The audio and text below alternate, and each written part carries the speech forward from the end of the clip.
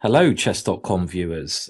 It's good to be back doing another video for you guys. Hopefully you've enjoyed the previous videos that I've done on spicy gambits, the King's Gambit, the Dutch defense. There's a fair few out there now. So if this is the first video you're watching, have a look in the library and check out some of the other ones.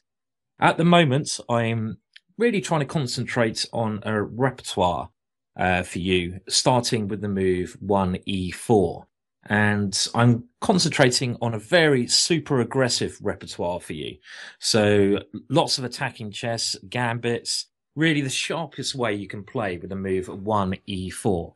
And I've already looked at in previous videos the King's Gambit, and I've looked at ways to play against the Sicilian. I've looked at ways to play against the French defense and the Caro-Kann. Now, in a couple more videos to come, I'm going to suggest a way to play against the Perk defense and then against the Scandinavian defense. So hopefully then, when you've looked at all these videos, you will have a perfect attacking, gambiting repertoire for white. So that's the aim. All these videos, you'll be well prepared against any black option, and you'll be able to sacrifice a pawn, win the game quickly, loads of gold coins will be thrown on your board, the crowd will be cheering, and everyone will be happy. And then you can tell me that my video was brilliant. Well, that's the idea anyway.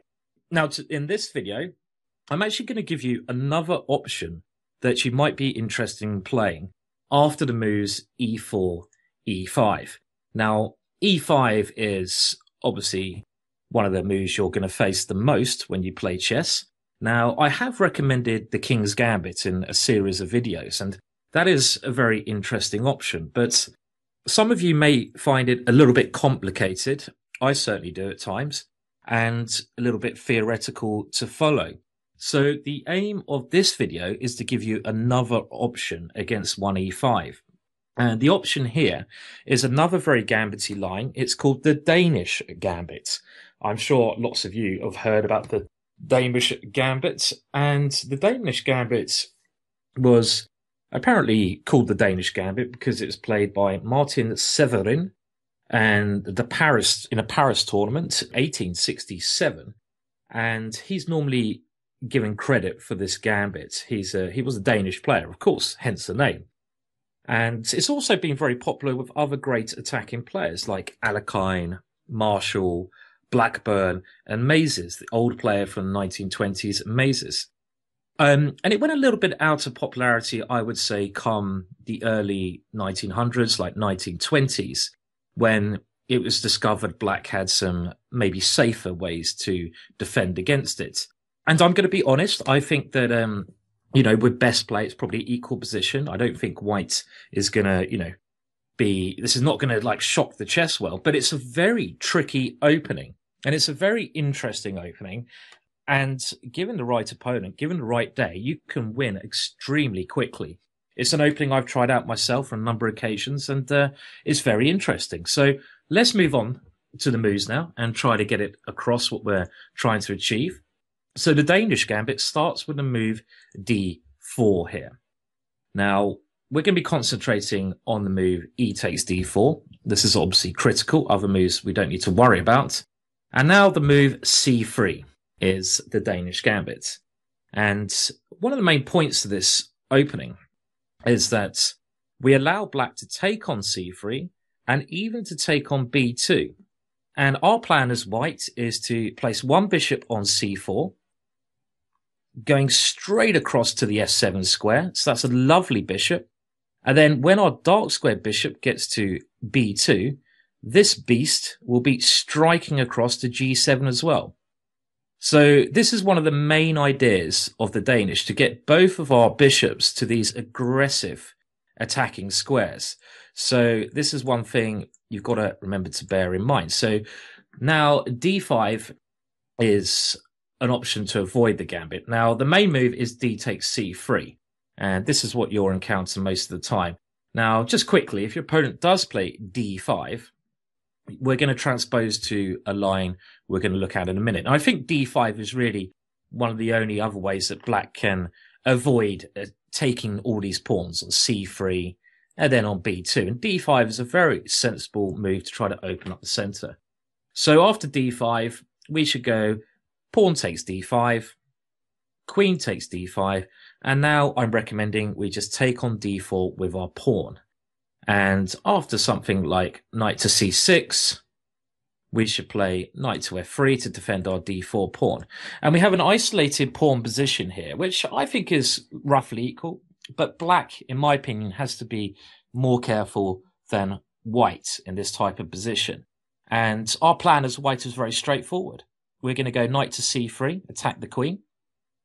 We're probably going to place our bishop on f1 on e2, because our opponent may well go bishop g4, and it's especially the right square to place on e2 against that. And we're going to simply aim to castle quickly. So knight to c3, bishop to e2, castles quickly. And then if we get a chance, we want to go d4, d5, start a quick attack. So these are our main ideas in this declined version of the Danish Gambit. So let me just show you some moves just to give you a rough idea of what might happen. So let's say bishop to b4 check, a very logical move from black. We now continue with knight to c3 as planned. Bishop to g4, I consider this to be the main line now.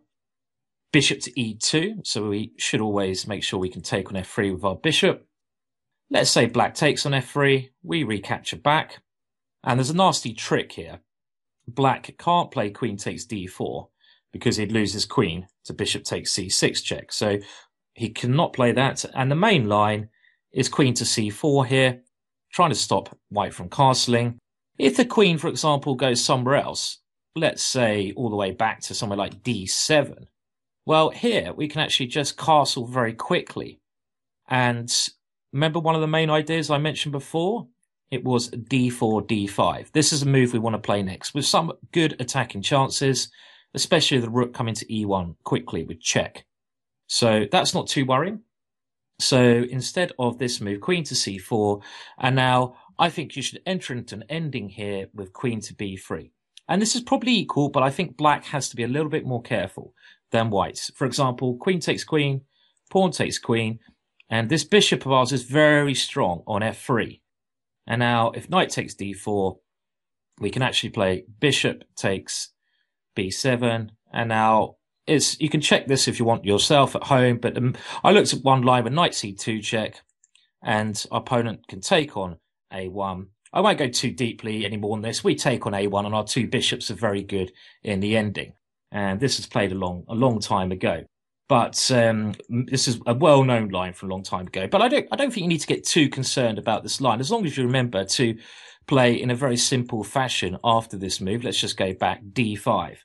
After the move d5, what do we do? So this is our opponent declines the gambit. Well, we should take on d5, take on d4, and then develop both our knights and go bishop to e2 and get castle quickly. I mean, there was another game here, just shows some of the dangers that black has in this position if he's not careful. Instead of bishop b4, knight to f6 looks very natural. Then we can either go knight to c3 here if we wish, or we can play bishop to e2. Just the same kind of plan. And now let's see this line, bishop b4 check one more time, knight to c3. Well, if bishop g4 now, it's slightly different because we're able to castle a little bit quicker here. And we're already threatening the queen on d5. And this shows a typical trick you can do if our opponent moves the queen away. Remember the move that I said you should play given a chance when you've castled, got your knights out and bishop out? d5. And this forces the knight away. And white won very quickly in the game Kritz versus Richter from Germany, year 2000, after knight to e7. And now we get aggressive. Always play aggressive moves. The whole idea of this opening series is aggression. Can you see an aggressive move here? Knight to b5. And after queen d7, white played queen to a4. And in this position, black actually resigned. Maybe a little bit premature there, but it's a very difficult position because we're threatening the bishop and we're also threatening knight takes c7 check. And if something like bishop to d6, we can go knight takes bishop and bishop to b5, winning the queen. So that's a very straightforward way of playing. Right, let's go all the way back now and let's have a look at what happens if black accepts the Danish Gambit. So that's with d4 takes c3. So far, we've mainly just concentrated on d5. It's much more likely your opponent will take on c3. Now, there are a number of ways you can play this position, but we're going to only concentrate on one move. And that move is bishop to c4, the true Danish Gambit. And with this line, we're really tempting our opponent into taking on b2. And then we get our compensation I mentioned before of our bishop on b2 and our bishop on s7. It's really like romantic chess, this. You're giving up all your pawns. You're just trying to get your pieces into the game quickly. Nice flowing moves, attacking, flowing chess. So it's very fluent chess. And it's a very romantic way to play. And again, there are a number of options here. There's the move d5. There's the move d6. But I think before we look at this, let's take a look at what happens if black takes on b2. The most obvious move. So black takes on b2. We obviously have to take back with our bishop on b2. And with 2 pawns down, what ideas does white have? Well, your main idea here is queen to b3. The whole Danish Gambit works because of this move, queen to b3, where you're trying to get all your pieces lined up against f7. Now, you should combine this queen to b3 move with simple development, knight to f3 and castles. Sometimes the knight on b1 comes to c3, sometimes to d2. But you're going for quick attacking development. This is the key thing. There's a number of moves here, again, and let's first have a look at one of the most popular moves, bishop to b4 check. How do you meet this? Develop, knight to c3. And the knight can come to d5 very quickly here, so that's one of the benefits of this, obviously when you get your king out of the pin. And now I'm just going to show you a game where we can see white's typical play, his typical attacking chances come good here. So let's say now queen to e7. Knight to f6 is another move here, but against something like knight to f6, we continue in our normal fashion, queen to b3, attacking the bishop, lining up against f7. And we just want to develop very quickly. So after queen to e7 here, again, I'd recommend putting the knight on e2 this way to defend our other knight. And after something like castles, now white's finished his development. Let's say black tries to develop a piece with knight c6. What is a typical attacking idea here? Now that you've got your queen out, both your knights out, hopefully you can find the typical attacking idea. It's one of the reasons the knight comes to c3. Well, a great move here would be knight to d5. This unleashes the bishop on b2, puts some pressure immediately in the center of the board, and it turns into now a very good attack for white. For example, black really has to take on d5. Otherwise, we're going to take on f6, destroying black's kingside.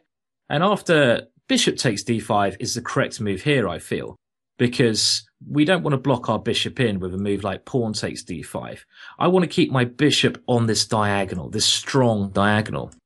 And on the surface, it may seem that this position is not too dangerous for black. It might look, well, what's white's doing? But this bishop on b2 is such a strong attacking piece. And if black now very casually played a move like d6, well, after something like queen to g3, our attack becomes very strong.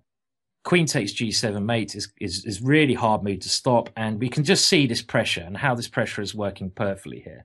So this is the kind of idea you've got to bear in mind. So let's just go back now and have a look at a game that continued with bishop to b4 check here and knight to c3. And now there was a game I had in mind, which was a very nice finish for white. So I'm just going to show it very quickly. And in that game, black played the immediate queen to e7. Now, there are a number of options here, but generally I think in this system where black checks on b4, generally I think your knight is well placed on e2. Because if black ever takes on c3, we can take with our knight, and then we still have a knight coming to the d5 square. Now, knight to f6 is very logical. I would imagine a move like queen takes e4 is suicidal. We can just go queen to b3, and now our attack must be too strong for black to deal with. We have too many pieces developed. castling soon, a rook on the e-file, straight towards black's king. So I don't think black can grab another pawn. It makes more sense for black to try knight to f6. Now again, we play simple moves, get our king castled before we do anything. Black castled in the game I have here. And again, a typical move here would be the same move that we talked about last time. What move was that? Knight to d5 would be a typical way to get great pressure here. In the game, white actually decided to play e5. And let me just show you the rest of this game because it's a very beautiful finish. Bishop takes c3 was played. Bishop takes c3. Black played passively with knight to e8. And now again, when you're a pawn down in this type of position, you need to attack. Bring all your pieces forwards. Knight to f4, great move. Maybe come to c5. Queen to c5, queen to d3 was played. All the pieces getting a bit nearer to the black king. And look at black's pieces. All the black's pieces are stuck on the back rank. And this makes it very passive for him. So there's 2 pawns that we are down is not so important because it's checkmate. We're going to checkmate our opponent. Checkmate is more important than a couple of measly pawns. So the game now finished. Knight to c6, rook to e1, knight to b4. And now we're going to just have a look at the end of this game because it's a very beautiful finish after the move 15, knight to h5. I actually think this move, knight to h5, was not the best move. White should have probably played something like rook to c1 instead, just lining up the rook against the black queen. But it was a very strange finish to this game. And the game did finish. I'll go through the moves without little comments until we get to the finish because not too much to say.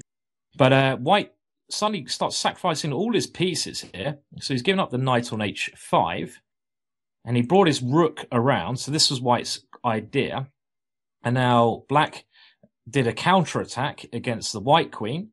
And here, rook to g5 was played. So it was kind of an unbelievable attacking idea. And black missed the one defensive move that he could play here, which was queen to h6. In actual fact, if black had played queen to h6, he may well have been better here. But the game was a beautiful finish, like a yo-yo finish, which I'm sure a lot of you are accustomed to here. And that was knight takes e7. So white is now a queen and a piece down, but he gives checkmate by force. Can you actually, maybe you can work out the checkmate at home. It's white to play, and it's checkmate in 3 moves from this position. 3 moves. Okay, rook takes g7 check, forcing king to h8. And now we see this X-ray on the king. So we use a little yo-yo, rook to f7 check. The king comes back to g8. And now this bishop here, look at the power of these 2 bishops, the 2 Danish bishops. They're so strong. Rook comes back to g7 check. King has to go in the corner, and now it's checkmate in 1 move. Beautiful finish here. Can you see the checkmate? Rook to g8, checkmate. Have a look at that position. What a beautiful position. So I thought it might as well show you the rest of that game because it was absolutely lovely. But that shows you some of the dangers black has in this opening. Let's go back to the start again so we can just go over some of these points. So the Danish Gambit, d4. Our opponent, if he takes on d4, we go c3. If he takes on c3, we go bishop to c4, trying to get both our bishops to these diagonals. We want to continue this kind of play with our queen coming to b3, our knight's being developed quickly, us castling, and then the knight on c3 coming to d5. These are our main attacking ideas. Now, c takes b2 was what we looked at last time. Now, there is another option here, but okay, well, c takes b2 we have looked at. d6, let's say our opponent plays d6. What could we play now? Well, we can play a lot of moves here, but I think simple development, something like knight to f3. And after something like knight to c6, let's get castled as quickly as possible. To be honest, if you forget what move order to play these things in, just play natural attacking ideas. You could take back on c3 quickly, but I still want to wait until my opponent takes on b2. And then I want to get my queen out and just attack. So these are all more main ideas. For example now, if black plays knight to f6, what do? Let's follow the principles. Can we get our queen to b3? Queen to b3, a good move. And already we have some pressure against black's position here. So d6 is a way that black can play, but normally black will just take on b2 first, and this is the main line. So let's look at this again. Bishop takes b2, and we looked at bishop to b4 check last time. Now, if d6, like before, well, we could go knight to f3. There's nothing wrong with that move. We could also just go queen to b3 immediately here, now that our bishops are lined up. So all these ideas just flowing in together. And now after something like queen to e7, how does black defend f7? He's got to do it in a rather ugly way. We can get our knight to c3, and look at our pieces. They're flying into the game. Another option here actually would have been knight to f3. This is quite a pretty move as well, aiming to castle quickly. And if our opponent takes on e4, well, now we can just go king to f1. With knight to d2 coming next and rook to e1. Massive, massive attack. Now, there's another main line I want to show you just before you're brave enough to give this opening a go. And that is after pawn takes b2, bishop takes b2. And now the move knight to f6, which is a main possibility here. But first of all, if you go knight to f6 now, well, it's not so strong now because we can go e5 straight away.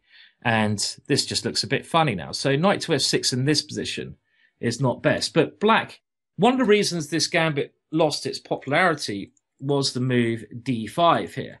And this came into effect in about the 1920s. In this position, black was getting checkmated so many times in the lines we've just looked at. He thought, well, he's getting really horrible. But then black found this move d5 in this position, a counter sacrifice to try to relieve the pressure, because all the lines we've looked at appeared to be quite dangerous, very active for white. But d5 was meant to be the sort of, not refutation, but it put a little bit of a damper on white's ideas. Now, after this move, I think you should go bishop takes d5. And then knight to f6 here is black's point. We can't go e5 now because we'd lose our bishop. And in this position, you have two ideas. You can either go for an equalish, very dynamic middle game position. And there's some very funny tactics here.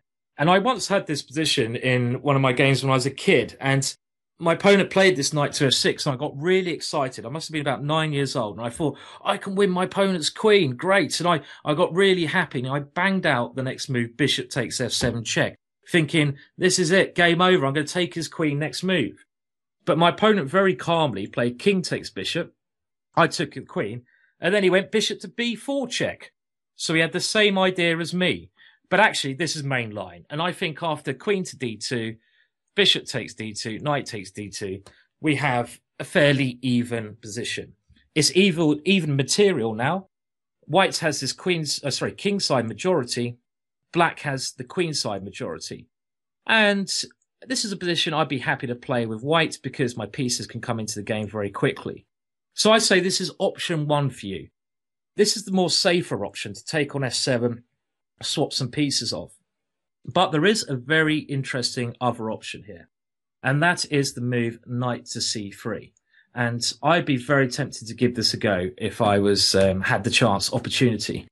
The point is now, after a move like knight takes d5, which is pretty much forced, worth pointing out that c6 would be a horrible mistake now, because we can win the queen with bishop to f7 check.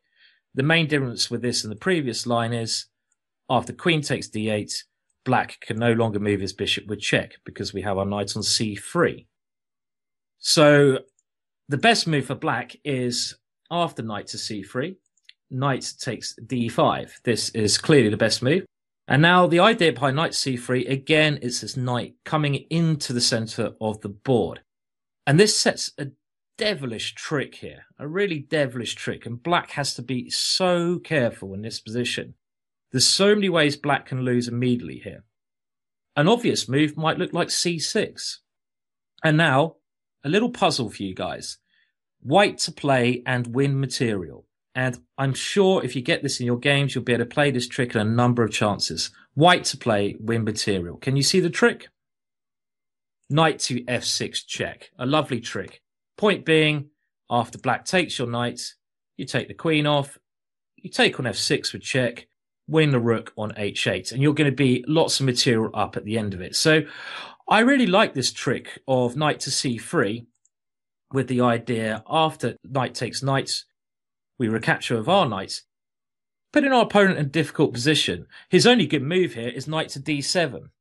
And this is where I think black is okay. Black is certainly doing okay here. So this is why you're taking a bit of a risk going for this, not the endgame we looked at before. Now, there's lots more to this opening. Unfortunately, the time of this video is running out, and I only wanted to give you a quick sort of rundown on another option to the King's Gambit, so I don't want to overly confuse you. Well, I go through the main points now again, just so you get an idea. So the Danish Gambit, you go d4.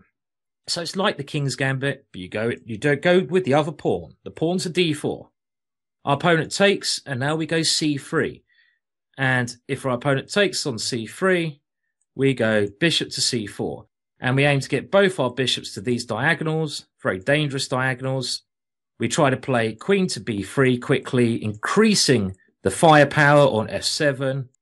We try to castle super quick, knight to f3, castles. And the other idea, what do we do with our knight on b1? Our knight on b1 comes quickly into the game on d5. Now, hopefully that's covered most things. Now, I know that's a lot for you to take in, and I've done that at quite quick speed just because of the amount of stuff to absorb.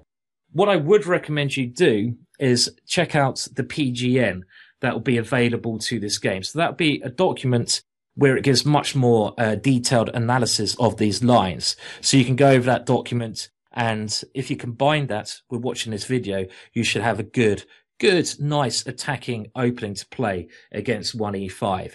So hopefully you enjoyed that. I'm trying to stick with interesting ideas of 1e4 and try to catch up with the other videos in the series because they go with this one, and then you'll have a dangerous and spicy attacking repertoire. Thank you for now.